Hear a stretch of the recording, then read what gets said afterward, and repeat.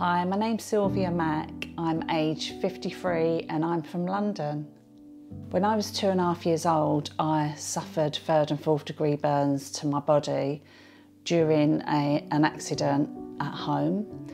Me and my sister was playing around a game of hide and seek, and I hid behind the bathroom door, and she pushed me and I fell back into a bowl of boiling water that my mum had laid on the bathroom floor. It took quite a long time for my scars to heal because I was on life support for about 3 weeks. I wasn't expected to survive, and I had to go on to have quite a lot of skin grafts just to patch up areas of where I'd been severely burnt, as it had left quite a big hole in my back. So I was in hospital for quite a long time, and the hospital ward was mixed with a lot of adults. It wasn't a children's ward, and it was quite scary.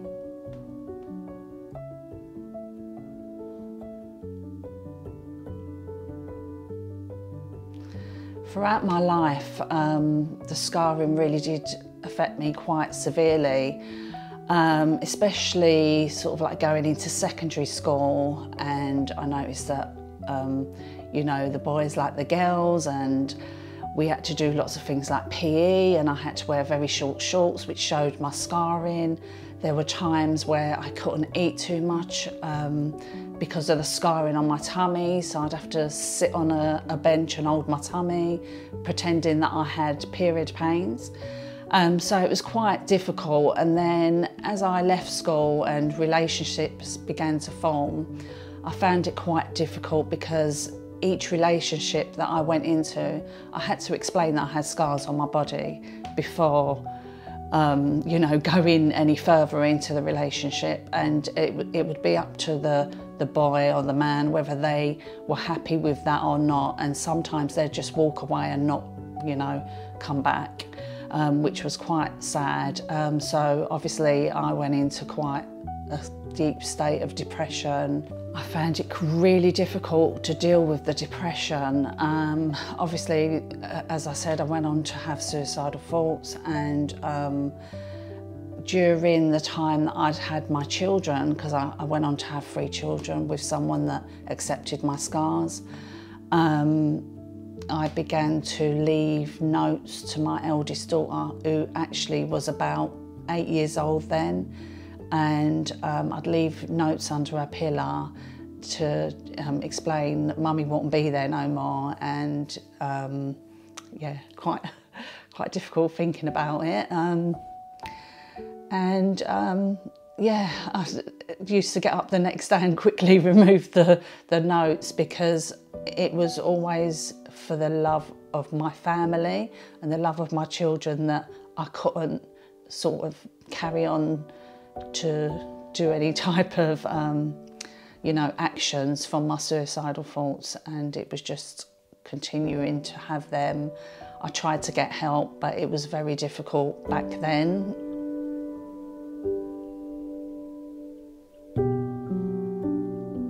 In my sort of like mid-40s, everything seemed to change, and it was only because I now had a grandchild, and my son was getting older, and I really didn't want them to see me in a state of depression, anxieties, and all of those things. It was quite worrying because I hid myself away in my bedroom quite a lot, literally would not leave my room at times, and I just didn't want my son, especially because he was the youngest, to see his mum crying and upset and never coming out of her room, and I thought I really need to do something to change this.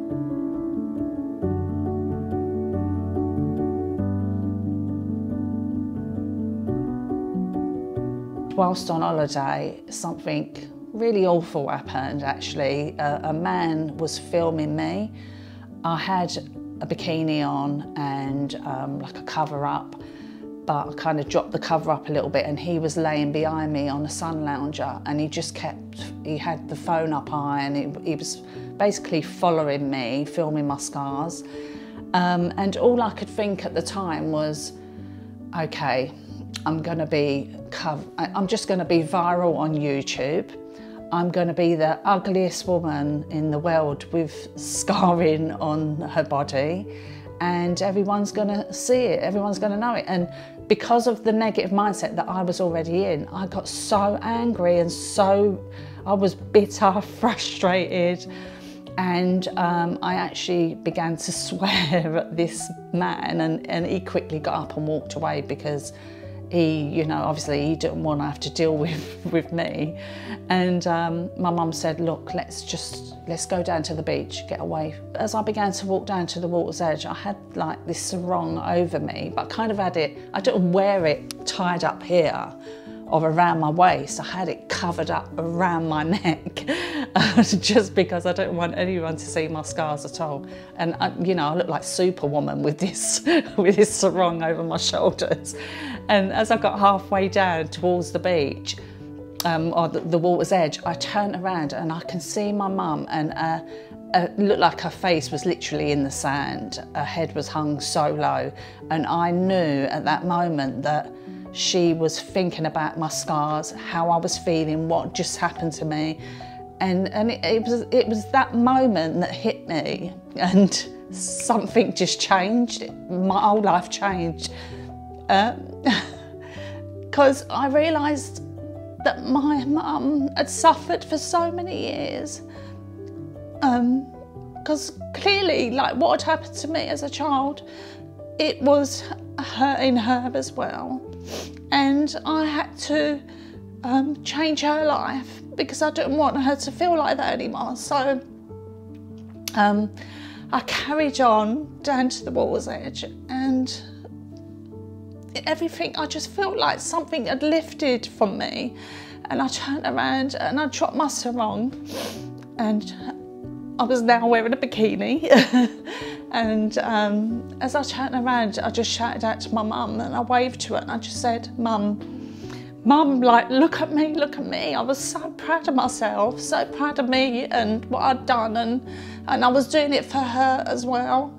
And she just started smiling, waving back at me. But the funniest thing was, I literally felt like I was on a runway. Like, I actually felt like everybody was looking at me, but in a good way. And I began strutting my way back down to my mum.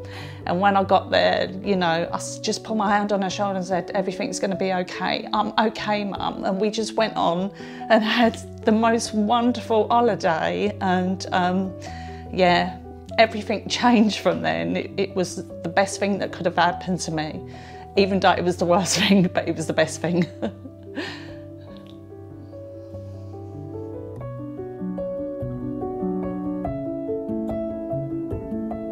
When I arrived back home, I had to keep that momentum going of me learning to love myself, love my body, and doing something about what had happened to me in the past, making sure I could change that. Not exactly change that, but change it for others, because I didn't want people to go through what I'd been through. So I contacted my cousin, and he helped me set up Love Disfigure. Great name, I loved it. And I shared a video online, which was the hardest thing for me to do. And it was really emotional, and I am an emotional person.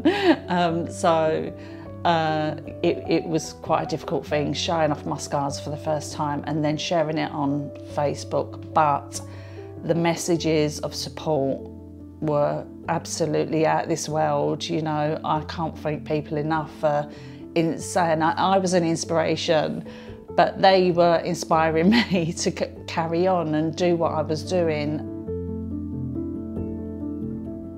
My proudest achievement in life would definitely be with Love Disfigure, creating a very small Facebook group and growing to, you know, over 3,000 people, and then connecting to people globally, like just all around the world, different countries, India, Australia, America, and people from all around the world contacting me, it just blows my mind, because, you know, not having one person to talk to about my scars and now being able to connect with people around the world, it's just, yeah, it's mind-blowing.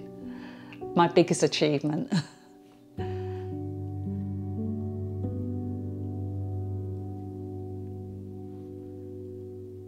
My name is Sylvia, and this is my voice.